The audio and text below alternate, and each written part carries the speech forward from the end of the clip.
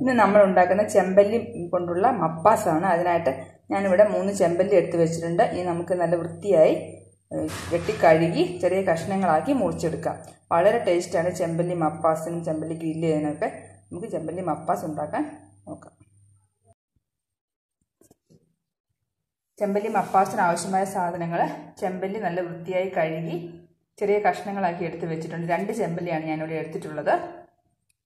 2 തണ്ട് കറിവേപ്പില, ഒരു ചെറിയ സവോള ചെറുതായി അരിഞ്ഞ് വെച്ചിട്ടുണ്ട്, 4 പച്ചമുളക് നടുവേ കീറി വെച്ചിട്ടുണ്ട്, ഒരു ചെറിയ കഷ്ണം ഇഞ്ചി ചെറുതായി അരിഞ്ഞത്, 10 ചുള വെളുത്തുള്ളി ചെറുതായി അരിഞ്ഞത്, കുടംപുളി 2 അല്ലി ചെറുതായി അരിഞ്ഞ് കഴുകി നല്ല വൃത്തിയാക്കി വെച്ചിട്ടുണ്ട്, 1 ടേബിൾ സ്പൂൺ മല്ലിപ്പൊടി, 2 ടീസ്പൂൺ മുളക് പൊടി നമ്മുടെ ആവശ്യത്തിനനുസരിച്ച് നമുക്ക് ചേർത്ത് കൊടുക്കാവുന്നതാണ്, 1 ടീസ്പൂൺ മഞ്ഞൾപ്പൊടി, കടുക് 1 ടീസ്പൂൺ, ഉലുവ 1 ടീസ്പൂൺ, നല്ല കട്ടിയുള്ള തേങ്ങാപ്പാൽ 1.5 കപ്പ്. ഇത്രയും സാധനങ്ങളാണ് ചെമ്പല്ലി മപ്പാസ് ഉണ്ടാക്കാനായിട്ട് ആവശ്യമുള്ളത്.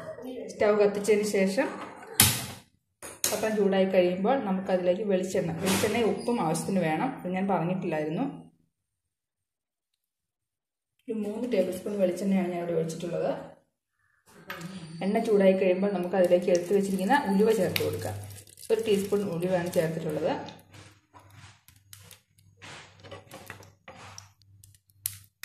ഉലുവ പൊട്ടാൻ തുടങ്ങുമ്പോൾ അതിലേക്ക് എടുത്ത് വെച്ചിരിക്കുന്ന കടുക് ചേർത്ത് കൊടുക്കാം.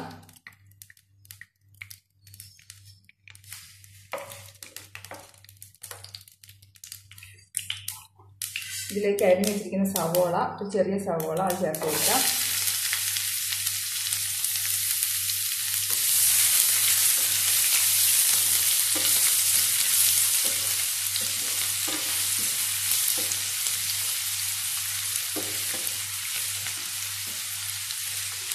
സവോള ചെറുതായി വാടിക്കഴിയുമ്പോൾ അതിലേക്ക് പച്ചമുളക് ചേർത്ത് കൊടുക്കാം, വെളുത്തുള്ളി ചേർത്ത് കൊടുക്കാം, ഇഞ്ചി ചേർത്ത് കൊടുക്കാം.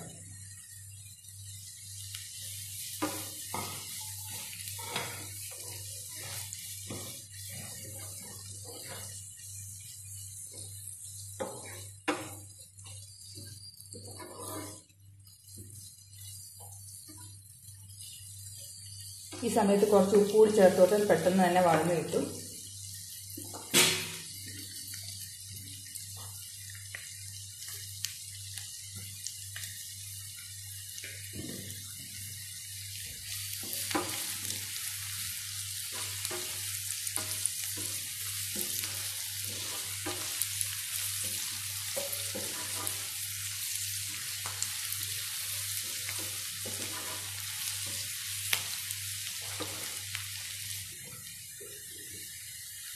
ഈ പാകത്തിലാണ് സവോള വഴന്ന് കിട്ടേണ്ടത്. ഇതിലേക്ക് നമുക്ക് എടുത്തു വെച്ചിരിക്കുന്ന മല്ലിപ്പൊടി ചേർത്ത് കൊടുക്കാം.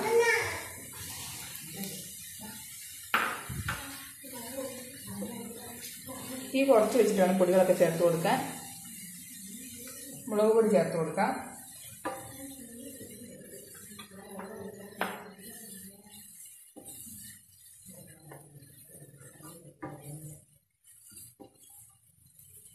മഞ്ഞൾപ്പൊടി ചേർത്ത് കൊടുക്കാം.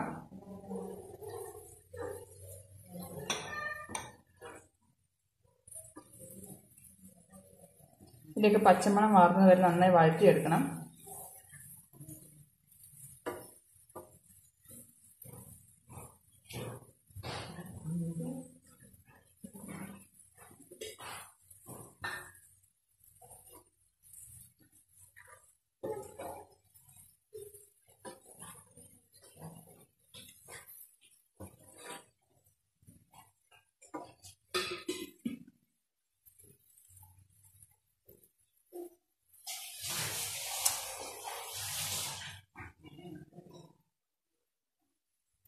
പൊടികളൊക്കെ ആവശ്യത്തിന് മൂത്തിട്ടുണ്ട്. അതിലേക്ക് ഒരു 2 കപ്പ് വെള്ളം ഒഴിച്ചു കൊടുക്കാം.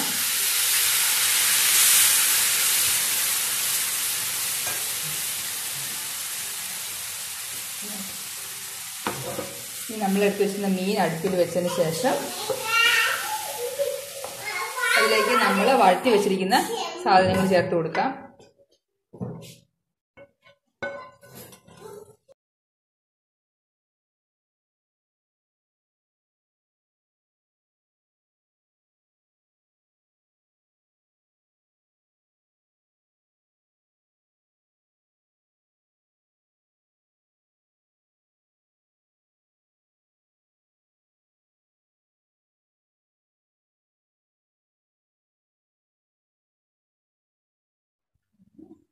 ഇതിലേക്ക് നമ്മൾ എടുത്ത് വെച്ചിരിക്കുന്ന കുടംപുളി കൂടി ചേർത്ത് കൊടുക്കാം.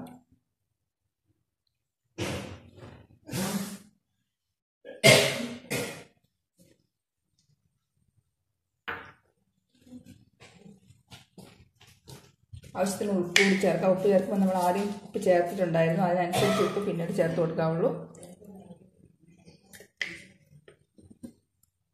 മീൻകറി വെക്കുമ്പോൾ എപ്പോഴും ചട്ടിക്കകത്ത് വെക്കുന്നതാണ് അതിൻ്റെ ടേസ്റ്റ് കൂടുക. ഈ ചട്ടി നമുക്ക് നന്നായി ഇളക്കി കൊടുക്കാം.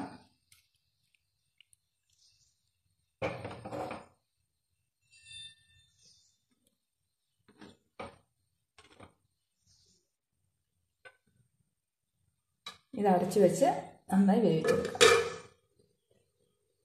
തിളച്ചിട്ടുണ്ട്. ഈ സമയത്ത് നമ്മൾ നന്നായിട്ട് ഇളക്കി കൊടുക്കണം. ചട്ടി കയ്യിലെടുത്ത് നന്നായി ഇളക്കി കൊടുക്കണം.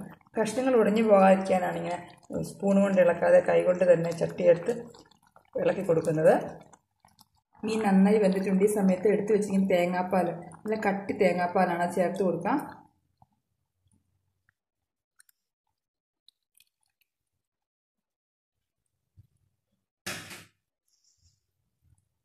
ഒന്നുകൂടി ഇളക്കി കൊടുക്കാം ചട്ടി നന്നായിട്ട്. ഇനി സ്റ്റൗ ഓഫ് ചെയ്യാം. നമ്മുടെ രുചികരമായ ചെമ്പല്ലി മപ്പാസ് റെഡി ആയിട്ട് അപ്പത്തിൻ്റെ കൂടെയും ചോറിൻ്റെ കൂടെയും ചപ്പാത്തിയുടെ കൂടെയും ഒക്കെ കഴിക്കാൻ വളരെ നല്ലതാണ്. എല്ലാവരും ട്രൈ ചെയ്ത് നോക്കണം.